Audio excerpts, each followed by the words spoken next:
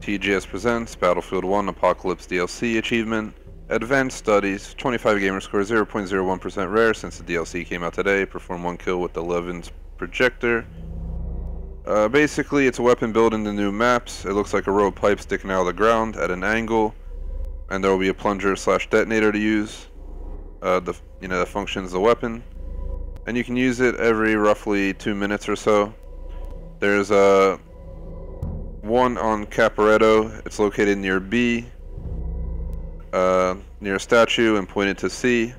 There's another one on River Somme. We're gonna go ahead and try to unlock this achievement during this general play. Let's go ahead and get into this battle.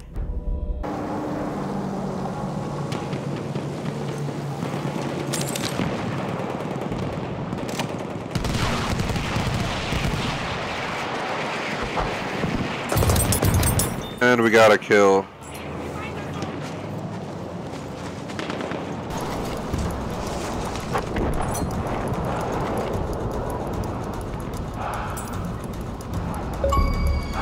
Achievement, Advanced Studios, 0.01% rare, 25 gamer score.